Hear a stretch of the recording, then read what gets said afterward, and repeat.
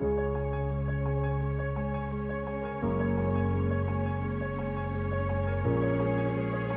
to Oneness.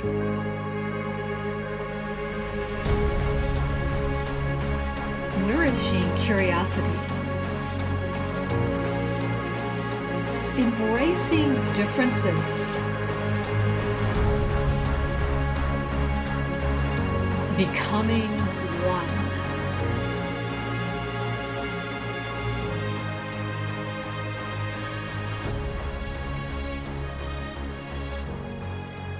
Beautiful to hear Denise's voice. It's inspiring for me and it fills my heart with love.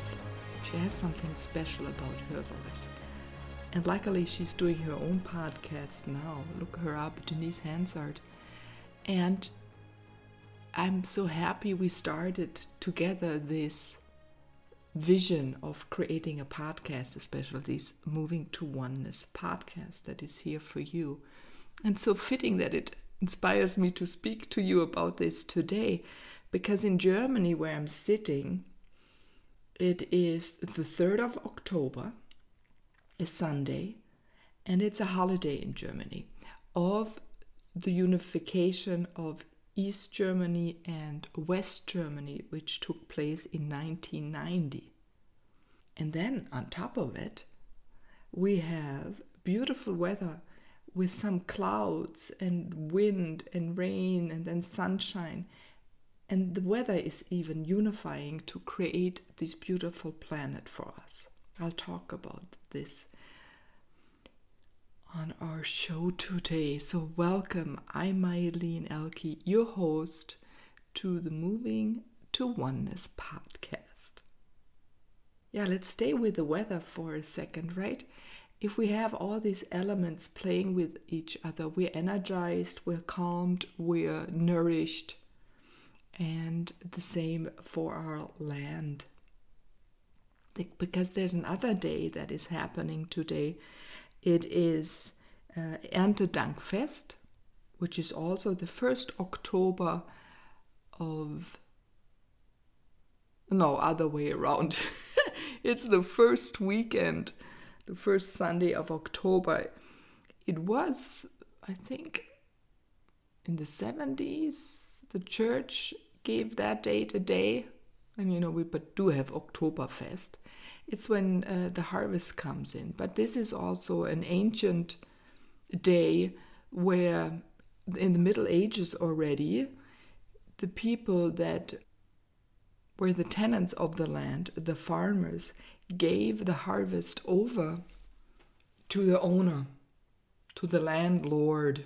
That's where the word lord comes from, right? The landlord. We still use that in English when you rent, or the vocabulary of real estate. Yeah, and a fun thing is they created then also out of wheat a wreath, not a wreath, a crown. And you can see that symbols a lot in churches, old buildings of townships, right? This was the symbol of gratitude. In a way, giving over, similar to the American Thanksgiving, which is in November, end of November. We in Germany have all these celebrations of harvest around different times. Here in my village this weekend, I've almost forgot. I live in Neunkirchen am Brand, close to Nuremberg, small town, Franconian town in Bavaria. Now, that's a whole other story of unification. That topic is going to stay throughout the show today. And people of the township come together to celebrate. And you have this, here they call it caravan. You have this also very, very famous Octoberfest in Munich. And even when I lived in the States, there were many places that had Octoberfest where they had typical homes from southern Germany, Bavaria, or further west, Baden-Württemberg, with those typical paintings on the walls. You can see, as in every country, there is a difference of the region also in the architecture. So this is really a vibrant day. So funny, I'm also a tenant.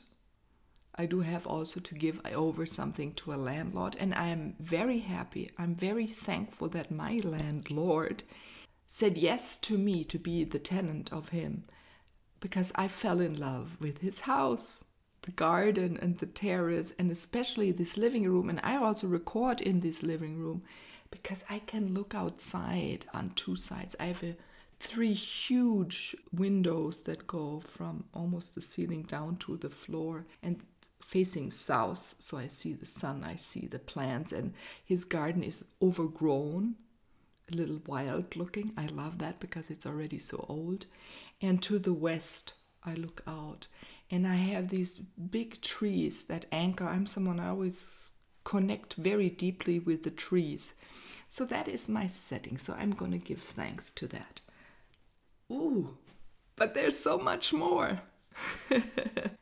Yeah, if you think about it, you give gratitude, there is an exchange happening, right? There is the coming together. There is a acknowledgement of the other. And it doesn't have to be only a human, a person. It is your family, right? Give thanks to your family, of gratitude, but also to nature. And so that's why this crown of wreaths of wheat has been created, right? So we're nourished, but we're nourished also by communication. We're nourished by embrace. We're nourished by looking at beauty of the landscape. We're nourished by the sunshine, the water, etc., etc. And again, there's the sun shining right now. That's always like a big thank you for me. And I can feel a thank you of the cosmos, of the planet also toward me. So I invite you, feel also, because your role here on this planet at this time is of a grand importance, that you receive today the gratitude of the land, the gratitude of the skies toward you, and the gratitude of others to you. This month of October, there is also more and more this exchange happening really globally, right? As we acknowledge ourselves, we come together, we help each other grow, we help each other unfold, we see each other, we learn about each other's cultures, etc., etc., even of the different ways we live, act, talk, feel, right? I just love that. I just love that. And also for this day, 3rd October, that is when it's a politic day, right? When there was a signing over of the Eastern German part to be unified with the Western part. But the big change that happened to make this happen that day of 3rd of October was really a year prior, in November the 9th in 1989. Wow, that was the year I left Germany to go to the US to study at that time veterinary medicine. And in the summer, just before I left, I can remember I was sitting at home. My mother had her cousin over from East Germany. For the first time she has seen her cousin, she escaped, 61, 3 days after her 18th birthday. She did try it before, but then she learned when she had already escaped, she would have been sent back when she was in the West because she was underage, right? Not 18 yet. So she went back and waited. You have to think about that. You have escaped a strong, mean regime and then you go over again. Also, kudos to my mother for her strength, and which I'm lucky. I spoke to you about, that she has cancer now, and somehow this cancer revitalized her oomph, her fight to live, and the way she wants to live, the way she wants. As the cosmos is now supporting all of us to live the way we want to live, the way we love to live, right? And love to be. So on that day, my mother, we had always her grand aunt over, or was it my great aunt? Yeah, she was always able to come in all those years when I grew up. Tante Else, Aunt Else. So this was such a special, special day because Tante Else, who was already retired, came with her daughter, her husband, and the daughter of them.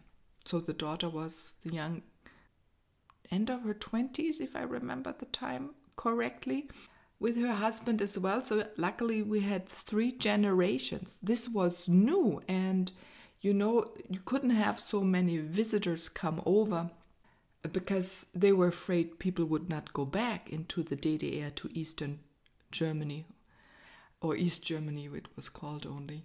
And as a token, or what is the word? I don't know what the word is, but they had to leave something that was strong enough to pull them back into the country. And that was from Tante Else, so the great-grandchild, which at that time was only 2 years old. So they had to leave that in the DDR so that they could go as a larger family over to the West. Yeah, you have to think about that. And to make sure that they would come back. What they didn't know, that my mom, who had helped her other 2 sisters come over, and her parents, was already creating at that day. I can remember there was a certain vibrancy if you were making plans how to escape. And they, in German there's a beautiful Schmieden, right? Like the blacksmith, he schmieds or you make a sword. They were creating this new plan to go back and then how to leave the country. It was already at that time much easier. You had to go, I think, through some other countries. I can't remember. I'm not going to go into it at this moment, but on the eastern side, East Bloc countries. And it was easier to get out then. So I left then for the US on my own. And then once I was there, suddenly, one day I was walking around and I could see big sheets were hanging out of windows, and something speaking about that the wall fell in Berlin. So the wall fell, you know more about that history, you can look it up, but they broke that wall that separated in Berlin these 2 sides that they built up in 1961, and they couldn't hold back people. There was a huge mass of people that wanted freedom, that wanted unity, of having been separated from family members more or less overnight, right? Suddenly they just started building that wall, building fences, and those fences were from North Germany all the way to the south, so no one would go over that border, and if you did try to go over that border, you were shot or imprisoned if you weren't shot. So as a teenager, I did a few talks about that because I found it so fascinating how people were creative and what the driver was for them to look at death, to be free. So this is also maybe a day to recollect and be grateful, or provide gratitude to that you're living. And I hope also when you hear this in a country that you feel free, and if not, sending you a lot of powerful energy to make the best that you are safe where you live. And maybe as things are happening, energies are supporting the downfall of many borders, political borders, religious borders, that we can, as people, roam this planet, this earth, this beautiful land again. To be unified, to learn about each other again, right? This is exactly it.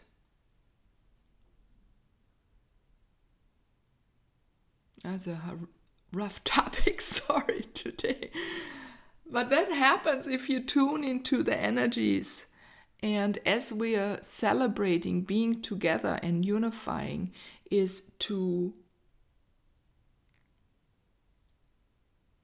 set intention. Set the intent already to unify everything in yourself, anything and everything with others. Humans, nature, animals, right? And seeing that if each is free and we see each other's beauty, there's a whole new, you can feel it, I bet, creativity, feeling, knowing. Yeah, as humans, oh God, what are we doing? But exactly this, by the unifying, looking at being whole, being one, is this topic of this podcast. This is why I'm speaking to you every week, all these hours of editing and transcribing, to set this intention, to over and over give this impulse, this pulse of peace, this pulse of unity, this pulse of reunification, this pulse of gratitude for living and being alive. So this aliveliness, to bring that into everyone, into everything. You know, as humans, that we feel, we get that skip back, and there's too much of the other way, you know, too many are numbed, and help others to unnumb. Step by step, and it happens. You can observe yourself, feel into it. What are you already now doing a little different? How are you responding to your signals of your own body, to the signals of your own thoughts, to the signals of what others are saying? Yeah, this is the best start. How do you step onto this ground, this earth? How do you leave it? How do you treat it? How do you treat yourself? What do you put in your mouth? Do you give yourself rest?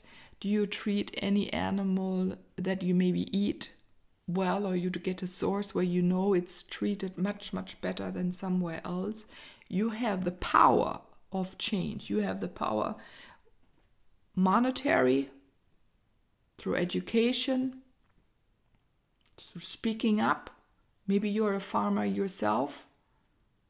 Can you slowly start changing into being maybe more organic? The list is long. If you're just a gardener at home, if you have a yard, maybe you mow less, right?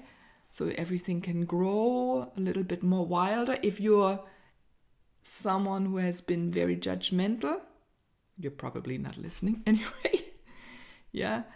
But help through education people that are maybe judgmental, how things should be, you know, the neighbor, how is the ground of the neighbor, and then we try to adapt to the neighbor's expectations, to someone else's expectations. Speak with them, educate them, and see what other ways, and start a communication. Really, unification is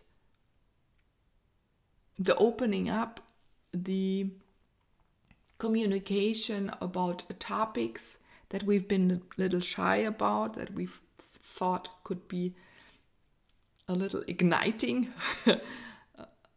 Maybe that's why you held back a little bit.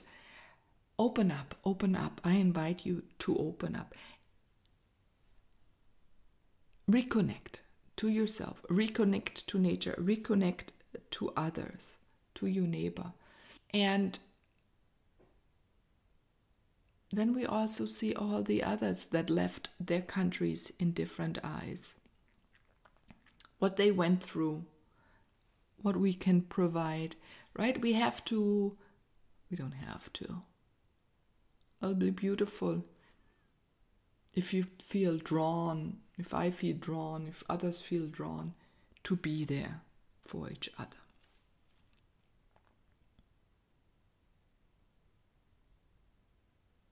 Going back to the unification of the east and west of Germany, right? So many had been separated, and this bringing people together, a family, is important for children. So, and for others too, and even for the elder, right? Because the stories can be changed. There is a feeling, there's something about family, a clan, a tribe, an understanding of each other, and being there for each other, right? Maybe also concentrate on reunifying your family in the smaller sense, in the larger sense, in the huger sense. Thanksgiving is coming to the Americans, so I don't know all the other countries in the world. That'll be a fascinating topic to research for myself. Yeah? To get this separation and what separated you. Take a look, what is the source of this separation? What walls were built up for you to be separated? Even maybe your walls to yourself were separated. A fence. Do you even punish yourself if you try to take down those walls, to take down that fence? Do you lock yourself in again? Or you're not willing to talk about it? I mean, it was also on the West, right? But over and over, people didn't give up. There were many countries seeing that it was not right, that they did that one choice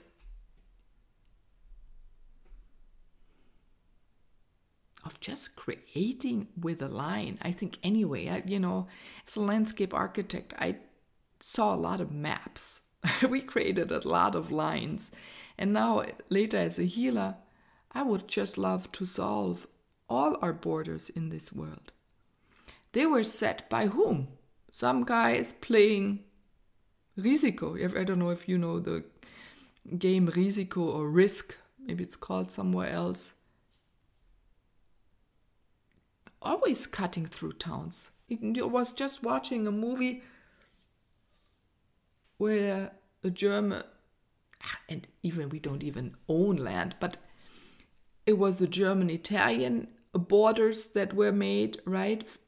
People had to change their names. The same thing was happening in India. Invaders, I call them, doesn't matter what time period, there were always invaders making people change their names. Even when you went into the US, people had to change their names. And so much is really with our name, with an identity. So many people had to take on a new identity that wasn't theirs. So even there was no unity with oneself, right? Going back, to India. Let's say a friend of mine told me a few generations back, they had to use a French name and not a name that was an old Sanskrit name, right? But then even you go centuries and centuries and centuries back, and centuries and centuries, and I think we can go thousands and thousands and thousand years back. This has happened over and over and over. So my wish,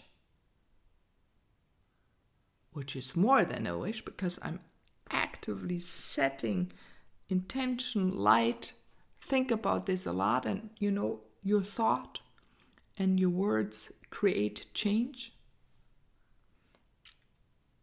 And if many of us think how and find ways to dissolve separation for each other within ourselves on this world, that we can move freely again. And that on top of it, it's also that the animals can move freely again, right? Even they have been separated. We separated by streets that are just laid out. Streets are not falling energy lines, pathways, right? That we can follow again the energy lines of this earth, that we can move from one beautiful sacred site on this earth to the next one. I may be called an idealist, but I feel it's possible and I feel it's coming. I should say, I know it's coming. Because you cannot hold people. You can for a while use guns and you can use power and strength and pain and even death to hold people back, to make them small, but not for a long time. And there's suddenly a moment, it may take a day, a week, a year, 10 years, 100 years, thousands of years, but suddenly people, as we now, after 8,000 years, we feel something went wrong. We're isolated, we're separated, pulled apart. Where's our community? So let's unify your family, community at large, cultures at large, countries at large, by being who you are, by me being who I am, and sending out your love, your light, love to everything existing, And that's a movement, right? Like even the name of this podcast. Moving, exploring. And there's not one right way or wrong way, and we all have to do the same way. We all come with our a little gift, talent, and work from all different sides, speaking sometimes, to create this beautiful tapestry. And I'm not going to even use the word tapestry, because tapestry, again, is too rigid. It has rigid crisscross, like a meadow with many, many, many different species that are growing and creating these fluid energy lines, this swale, right? Or swishes like a brush strokes with a beautiful calligraphy brush or watercolor brush. So everything can develop the community, the being with each other, that it can naturally unfold in combination with nature, with the cosmos, with you, with me, with all of us. This is just beautiful. See? Celebrating unity. I celebrate you. And I have not sung a song yet for this. Now let's do this. Gratitude for unity. Gratitude of being together. Gratitude of not being alone. Gratitude to seeing more and more that we're not alone. That we're being listened to, that you listen to others. We recognize each other. We acknowledge the differences and the similarities that are within us. And again, the children outside, I hear them. They've been playing and laughing all day. They come from different cultures. They live next to each other. And they don't care about that. They see the warmth of each other. They see the smiles of each other. They feed each other's, off each other's. fun, purity. All right? So unity is also being pure and seeing each other's purity and love and light. Mayo, mayone, mo mayana, o manayone, patawa, amanayone tu, mananayutu, mama yuputao. Moma nda akaulana una apokutukuna sa na doluk shikta abumbe awotu tekal anyamunda jutu babata tainda ula chaka nda ta batukotu da tainda ta papa du da tainda dum pa du da do da do ba bum ba do da do da do ba bum ba do da ba da da do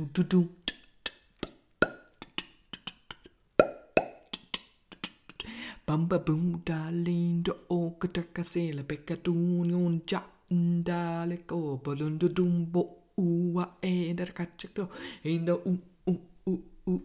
ye na ne mama una la chaka pa bon to do ba da in na che da le to ba manana do ba da dum bo da da ka dum bo chik e na ma ba boom bo din ta u ja ko da dikata la ta chik a ba da ba do ba chik da da dum ba da da di la li cha ta da di la cha da di cha boom boom boom boom. Oh, I love that.